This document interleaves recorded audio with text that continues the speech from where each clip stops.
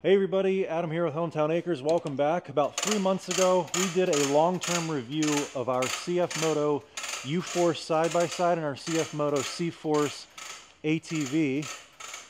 And in that video, I talked about the good, the bad, and today we're gonna fix everything that I complained about with those machines. But first, we've got to get them rinsed off.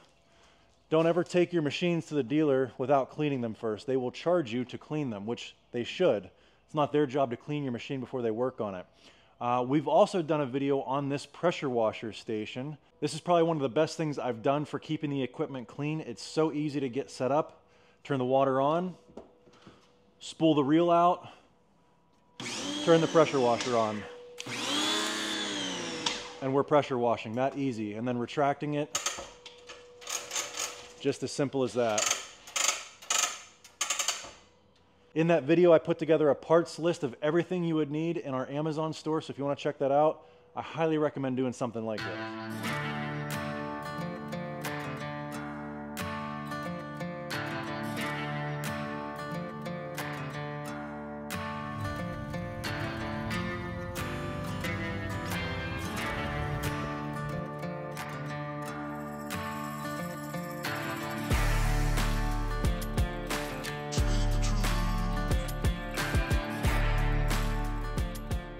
Alright guys, so we made it up here to our CF Moto dealer, 3C's Recreation. This is going to be kind of a two-part collaboration between 3C's Recreation and Zach Curran with CFMotoPartsUSA.com. He's the one who's supplying the parts that are going to help us fix the two major issues that I have with these machines. He's also a CF Moto dealer, but he's like 4 or 6 hours away, whereas you're my local CF Moto dealer here. So Zach shipped the parts to Jared here with 3C's. We're going to get them installed today, but we haven't even told you what I don't like about these machines, and there's two things. The biggest one is the clutching in these machines. We've talked about it before. The Uforce 1000 is a little jerky from the factory, and so we've got a clutch kit to solve that. And then the Cforce 600, it just doesn't have kind of that low-end grunt that a lot of people like for trail riding, like a Grizzly 700 or a Suzuki King Quad 750. And I think from what I've seen online of other people doing these clutch kits, it really brings that low-end torque alive in the Cforce 600. So the other thing we're going to fix here today is the cab on the Uforce 1000 is just, it's great in the wintertime, but it's a little too hot in the summertime. We've talked about it before. The windows on the cab kind of just tilt open like an old school truck. Yeah, they tilt open just a very small amount, and in the summertime it's too hot. It doesn't let enough air in. Yeah. So we're going to replace our fixed windshield with a tip-up windshield. So when it's hot out, we can just tip the windshield right up and get plenty of airflow inside the cab. But the only thing with this one, this is a 22 model. Yes, 2022. That's okay. A 21, that's a 22. So like, just for you folks at home, the 23s and 24s, they keep working on clutching stock. So like, 2019 was the first year for this and it was really bad, and then it's continually gotten better. So like, if you're buying one, it's not, and this one's got some time on it now, so maybe with like hauling firewood and stuff, like wearing the belt in, so we'll see how the belt looks too. Yeah. So there's like some wear factors in there along with it, but yeah, like what you said, let's try to fix it and make it better. Yeah. So let's do it together and film it and see how it goes. Yeah, I mean, it's not something that you can't get used to. I've run this machine for 2 years now. I've gotten used to it. Right. The problem lies in when you let other people drive your machine. Like, we went on a cruise back in January, and my father-in-law was house sitting for us, and he plowed the driveway. And I was watching him on our security camera, and I could see him struggling to feather the gas pedal. So anyway, yeah, let's show you real quick the before of how these clutches engage, and then we'll get the work done, and we'll show you what they look like after. All right, so let's start it up. Let the fuel injection do its thing. Okay, so we're going to start first in high gear, and I'm not going to baby the throttle like I usually do. I'm going to run it like I was a brand new person test driving this machine. So the high gear is fairly smooth.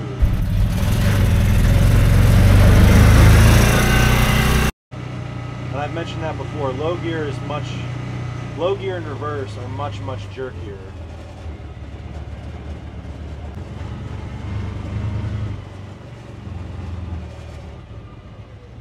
Okay, so now we'll do low gear. See, that's that jerk that I want to get rid of.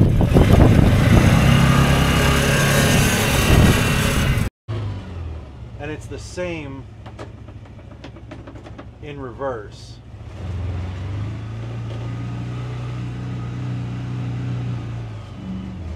Now, because I've run this machine for, you know, 2+ years, I can take off smoothly in low gear. I'll show you what that looks like just by babying the throttle. See, it still has a little bit of a kick to it. And if you put somebody in here who's not used to running the machine, that's what turns a lot of people off. We'll go back to reverse.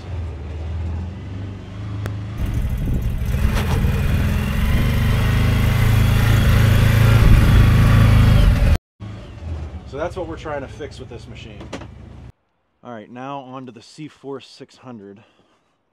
And again, this one is an entirely different issue. We're actually looking for a little bit more low-end grunt for trail riding and, you know, a little more aggressive riding. So high gear to start. So this one has a very smooth takeoff.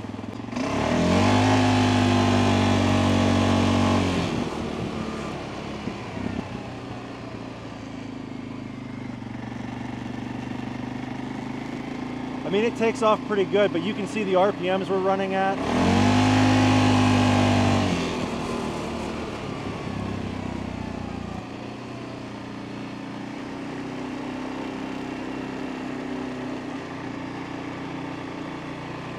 So if you're not a motorhead at all, this is where on the machine the clutch is.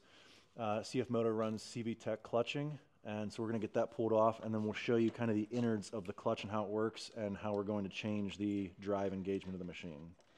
It's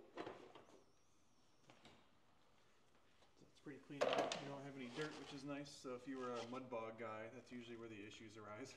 Yeah, I pretty much primarily just use this for trail riding. That's unlike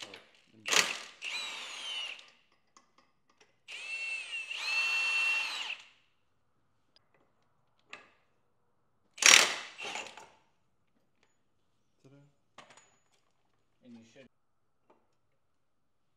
So and like Chris said, this is reverse threaded, so you want to make sure if you're going to do this at home, you do it right. And he just marked the outer cover here. You have to make sure this stays lined up because it's all balanced. You can see it's been grooved out here with like a drill bit. That's they spin these, and you got to make sure that it's balanced right. So they took some material out of it there just to balance it. So you can see right here is the spring, and we'll show you the kit on the counter here next, what Zach sent us, and we'll go from there. So we got the front half of the primary off, and we're going to open this cover to you guys a first-hand view of this. So this is on the bottom side of here. This is where our pucks are riding as the spring pushes out, and this whole thing moves. If I can get it back on. This thing is it's doing this motion up and down as you accelerate.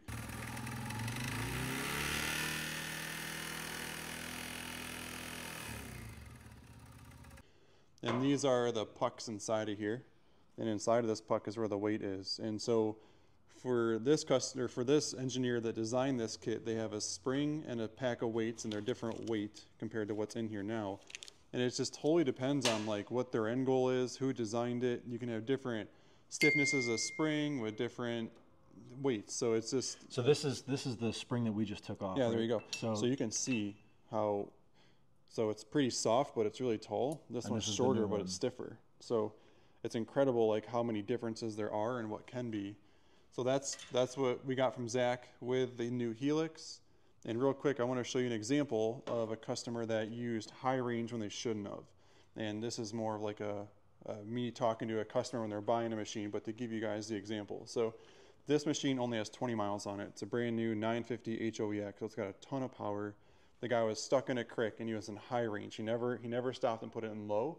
And low is super important to use. You can see on here how worn the belt, it was just smoking hot. I'm sure you could smell the belt, just like that burnt rubber smell, because there's a lot of belt still on here. And these clutch pucks, so I guess the point is your machine has almost 800 miles on it, and you've done a great job of using high range and low range because your pucks look great. Like everything looks fine in here. And the bottom side, if I flip it over without losing all those, you can see like there's no burnt belt on there. Everything looks really good. Come in and look at how burnt. Like half of his pucks are literally stuck on the inside there. Melted to the aluminum. Yeah, and like you can't, you know, we've tried to like chip that out of there and help customers out, and like you spend so much labor and you're trying to polish those surfaces, it doesn't work out.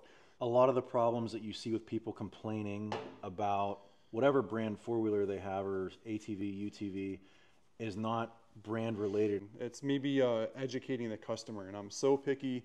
If you buy a machine from us, I'm like, I need to explain to you how to use low range and how to use high range all the time, because I feel like they go home and like they didn't listen, and the first thing they do is they do this kind of situation. So user error. Yeah, if you're having a bad experience with your machine, I like 50% of me when I'm talking to the customer on the phone, I feel like it's user error, and I'm not trying to be rude. It's just that's how quick you can burn a clutch, because there's so much power behind them. You just don't know. Like, it's got so much power, it's doing it, but it's doing it wrong. So yeah, I think a lot of the problem is a lot of people don't understand how the machine is delivering that power, how the clutch works, and all that. So this is just a bad example. This is not Adam's unit. Just wanted to show folks what can go wrong. So yeah, 20 miles, 800 miles. Yeah. And it doesn't matter the mileage. So we're going to put the new weights in here. We're going to put the new spring in, and then we'll get the secondary apart, and we'll get the new helix put in as well. Perfect. So right here is the difference between the stock spring and the stock weight versus the new clutch kit and weight spring that we're going to be throwing in. And this one's aluminum, and this one's steel. So it's funny, you know, it doesn't matter who it is. Engineer just had a different idea. Yeah, different size and weights. Yep.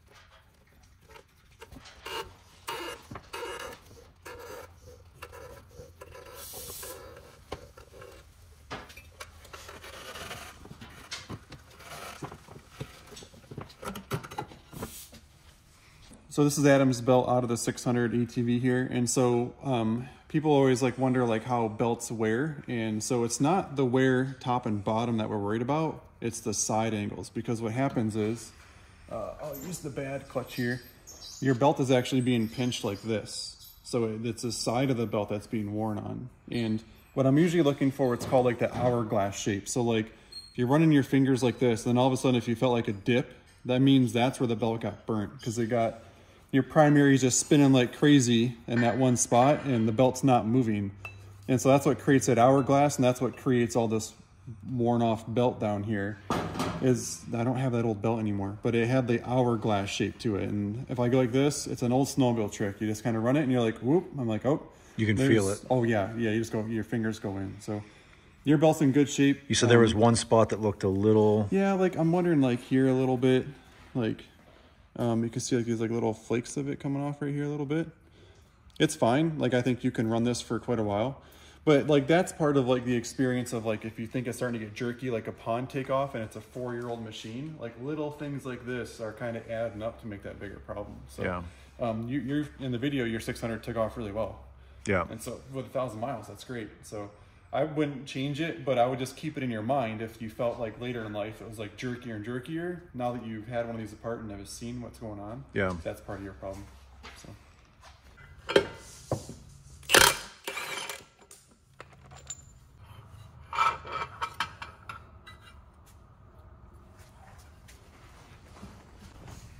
There's usually a spacer in there. Yeah. Right there, just make sure that stays on. At the factory, they align them. Yep. So that spacer's got to stay put. This is why I wanted to have somebody else do it, because you need some special tooling and pullers and stuff like You can do it without it. Because that's completely under spring pressure right now, right? Yeah. Yeah, it's got a circuit on the inside of there that's holding it in. So this guy right here, this is our new one that's going to go in. Yeah. All they're doing is they're changing the angles, the profile, so that it shifts different. Okay. So the secondary clutch is usually torque sensing, so it's sensing the load. The primary clutch is sensing the engine RPM. So the two work together to shift, to keep your engine in its maximum horsepower and let the clutches shift. Okay.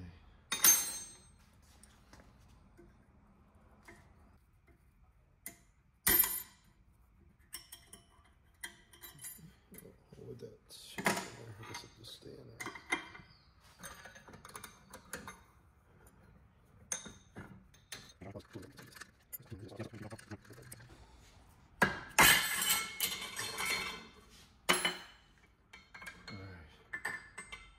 So leave it in the B because there's different.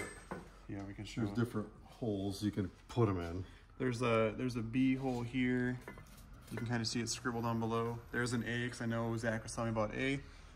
Zach was saying if you had like oversized tires, you'd want to go to the A. That's because the gears, the machine different. Because the tires are bigger. Yeah. So now your gear ratios are different, so they tend to add a different pressure to the spring, so the machine will shift better. So we can leave that exactly where it was. And then on the top of here, there was difference. Yeah, so he's gonna get that into the B. So there's 4 different spots on this as well, and we're gonna go in the 1. So get it down in the slot that they want there. And then the 1 hole. In there? I think we're gonna want to set this in here. I think so too. Otherwise you're gonna kind of bend it around the...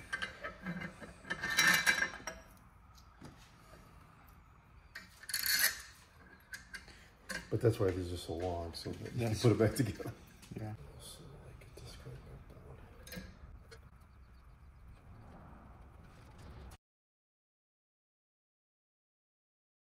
Check that out. Yeah, we just want to make sure that we're Past coming down on the right side of the rollers. And the keyway would help us do that. The keyway does, correct. Yeah, maybe that's mostly the point of that. I'm excited for you to see what it does. I am too. Like I said, I'm skeptical on how much of a difference it's going to make because I've seen some people that were kind of had big hopes for it and then they were a little underwhelmed with the difference that it made. So I'm... A clutch kit does not give you any more horsepower. It just uses what you have differently. Yeah. So it really depends on your goal. Your end goal. Like Yeah. if we were going to drag race this machine, we'd be looking at a whole different setup. Yeah. But and if we were trying to go through the mud with huge tires, we'd be looking at a whole different setup. Yeah. So clutching is, there's a, like you were showing the springs and the weights, there's a billion different combinations you can put in these things. Yeah. And it's a matter of testing. When we used to drag race sleds, we had literally boxes of these. And they're $100 a piece, and we try them once, nope, chuck that one, it's not what we need. Get a different one. I mean, you're literally the different springs and all the different spots, and Yeah. everything works together. Yeah. So you change one thing in a clutch, you got to change everything. Yeah. So it's really, Yeah, back in the day, snowmobile drag racing was huge. There would be just, what, like 10, 20 events a summer back in the day? yeah. Every weekend you guys were at a race somewhere. Back when you could modify a sled or before fuel injection, and now it's too expensive.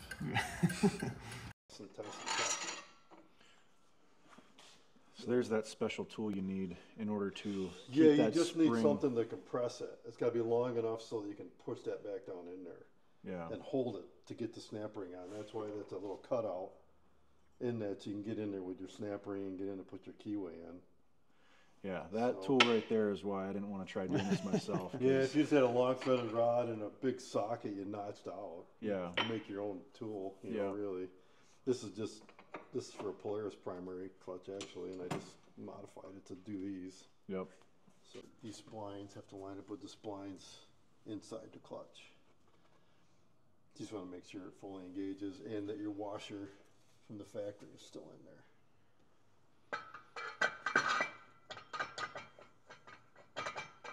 No, it's not. Oh, I was gonna say no, it's not gonna do it again for you. Just kidding. And a lot of people think these nuts aren't all the way on because they're like, oh, look at all the threads in there. That's just the way they are. They thread in. So that's not as bad as I thought it was. Let's get a re-thrust. Spread it. Trying to get to go back down in there. And you just said a minute ago that the housing is better on the newer models. Yeah. You have a lot more room up there to play with. I don't know if I'll have a 600 yet because they haven't redone this one I yet. see. But Some of the models that were... yeah, they are addressing that to make it easier. Because that is a super tight fit up there. Yeah. Let me see if I can get that down a little more first. I have to rock the belt down in.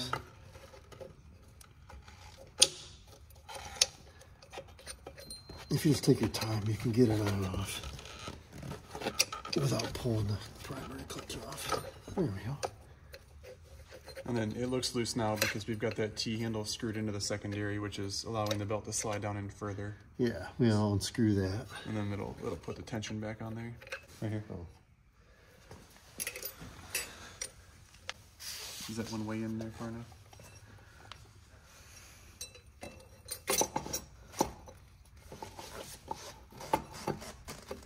And then this, I can show that real quick.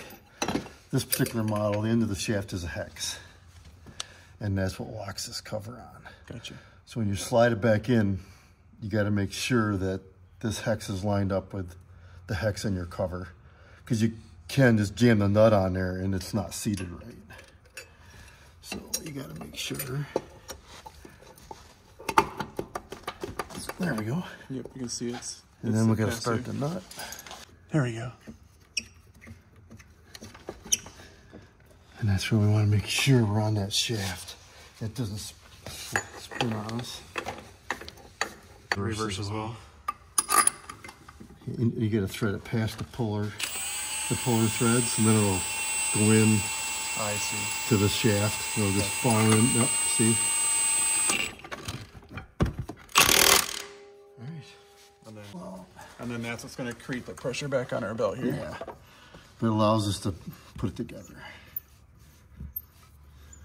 You can use an M6 bolt for this, So but it's got to be threaded a long ways. So if you're on the side of the trail, that tool is, like the new snowmobiles, that's critical. Some of the clutch kits will come with a bolt. Okay. That you can just thread in here. So you need to have like a socket or something to... Then you just use it.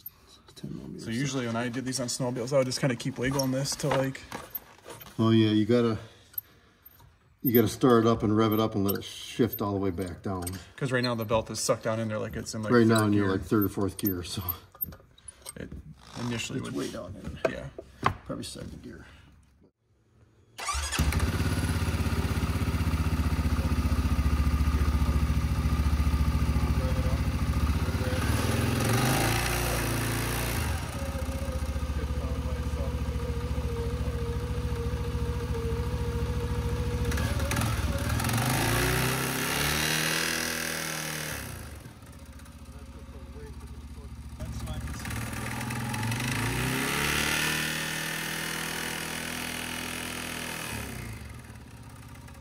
So we just got done doing the clutch kit on the Uforce 1000. Didn't really do much filming on that because it's basically the same exact process, just a little tighter quarters in underneath the bed there. A little harder to get a camera in there, but now we are getting ready to take off our fixed poly windshield. And we're going to be putting on this Super ATV windshield from CF Moto Parts USA. Yep, just a flip up windshield. There's nothing special about like the name of it, but like Adam's wanting is just like more of a summer breeze, right? Yeah, so like we mentioned before, these doors, which they do now make a power door. I think on the, you said the 600? So the 1000 XLs, which are a 4-door, like a 6-seater, and then they are working on a set, and they might have just been released, is a power window for like your standard 1000. Yeah. So. And I don't want to invest in all new doors since I already have doors, but like I said before, this just does not let enough airflow in when it's 85, 90 degrees outside. So having a tip-up windshield is going to allow me to vent this cab and cool it off in there. Because otherwise in the summertime, I just take this window off as it is right now, and I run it all summer without the windshield in it, which kind of sucks for when it's raining, right? Yeah. So it'll be nice just to open it when I need air, close it when it's raining. The only thing you have to watch out for the tip outs, which you're well aware of, is like when you're going through the woods with a tip out, you just got to really be careful because you're in the woods all the time. You don't want to catch branches. branches. Watch out for those branches because you start to make those turns and like just be cautious that this is out here now. Yeah. Out the front, and you'll show that in the video. Yeah. Yeah, if you want like those roll down windows, like the glass ones, like the doors on that XL out front are like $6,000, I think, for the set. You're buying 4 versus 2, but it's still like your second 4-wheeler investment. You know, so it's like this might be way more livable. Yeah, I think these doors with a tip-up windshield is going to be a lot more affordable than going with the power doors. I agree. So we're going to go ahead and put you on a time lapse and get this installed. Absolutely.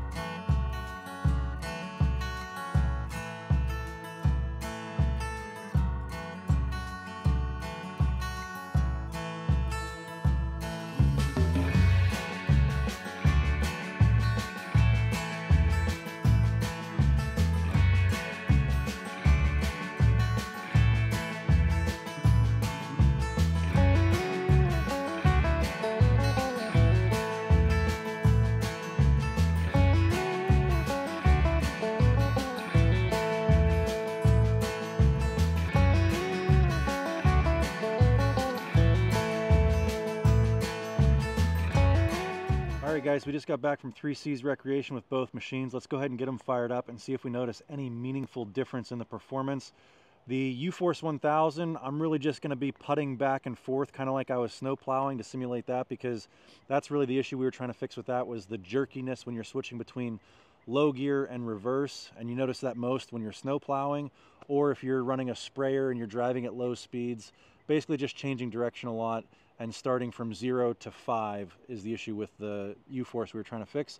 And then we'll hop on the four-wheeler here and head up and down the driveway once or twice to see if we notice any more playful low-end torque as you're driving, see if we have any more aggressive handling and acceleration with the Cforce 600 there. All right, so we'll start out in high gear. High gear was never the issue before. It was always low gear. High gear has always been pretty smooth, but we'll see. Yeah, smooth as butter in high gear. Let's try reverse now. Reverse and low gear were the issues.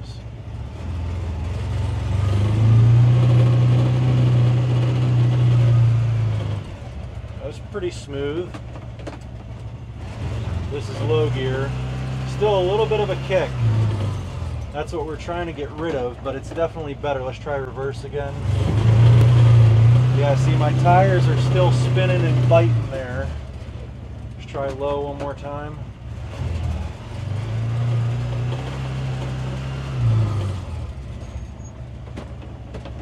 Reverse.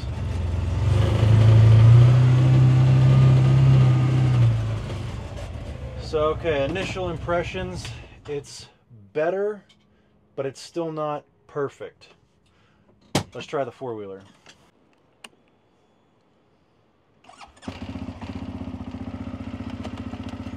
Okay, we'll start off in high gear on the Cforce 600.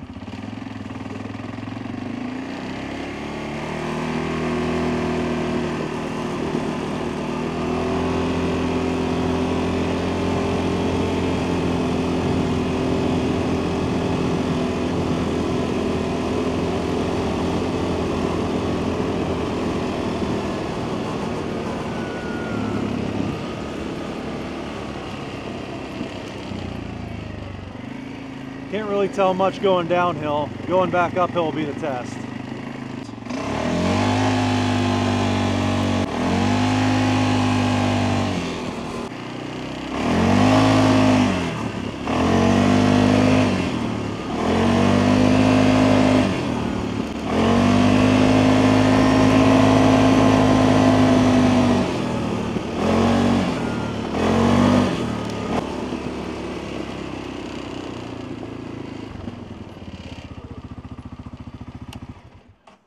First impressions, I can't tell if it's any different, honestly. I mean, if it is, it's subtle at best. I don't know. I want it to be better, and I might just be thinking that it's a little bit better just because of the placebo effect. Like, we did something, I know something's different and it's changed. But if I just got on this four-wheeler and I didn't know that anything was done to it, I don't know as though I would have said, hey, that's driving different than it did the other day. You know what I mean? All right, guys, I just wanted to pause right here and let you know I did call Zach from CRV Power Sports and asked him why I didn't notice that big of a change. I actually showed this footage to him, and he said, yeah, it doesn't look like it's that much different. You should be seeing a much bigger performance improvement, and he said he thinks it's because we reclocked the secondary clutch in position B1 and it should have been B2. So we'll have to make a follow-up video once we reclock that secondary clutch, but just keep that in mind when you hear me say what I'm about to say. All right, guys, there you go. You heard my initial impressions on the clutch kits. Well, let's talk about the windshield on the Uforce 1000 first. Love the windshield. All right, so this tip-up windshield is one improvement that I really wanted to get done before summertime, because as you can see with this fully enclosed cab, really nice in the wintertime, but in the summertime it is just too hot in here. So now there's actually multiple different settings we can do. There's I can just tip it out and vent it. So let's say it's raining, but it's still, you know, 75 degrees and humid out. We can still get some venting in here in the front of the windshield, and then you can obviously open it and tip it all the way out to get full ventilation in here in the center. Now, I don't know if you saw, I'm sitting in the center of the seat because it has two clamps on either side. Those are right here, and you can see those multi-positions right there. This would be all the way closed. This would be vented.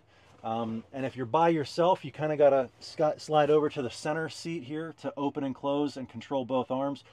Or if you've got a passenger, one can do one side, the other can do the other side. So, like I said, really excited to get this done here before we start getting those 85, 90 degree days.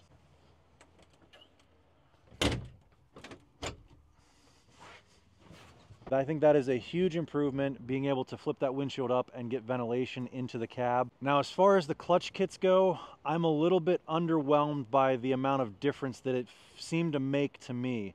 And I think part of the problem is there's a lot of guys selling these clutch kits on the internet, and a lot of them are advertised on YouTube and on Facebook and all that.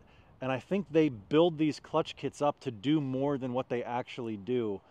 So I'm just a guy here that went into it seeing all these advertisements for clutch kits on CF Motos on the internet, and kind of expecting it to completely change the bike, and it just didn't do that. It was very subtle changes at best, in my opinion. So, you know, hopefully you guys can appreciate the honesty here, and if you're looking at getting a clutch kit done, I would say the biggest difference I noticed is it did smooth out the Uforce 1000 a little bit. It's still a little jerky. It's not as smooth as I would like it.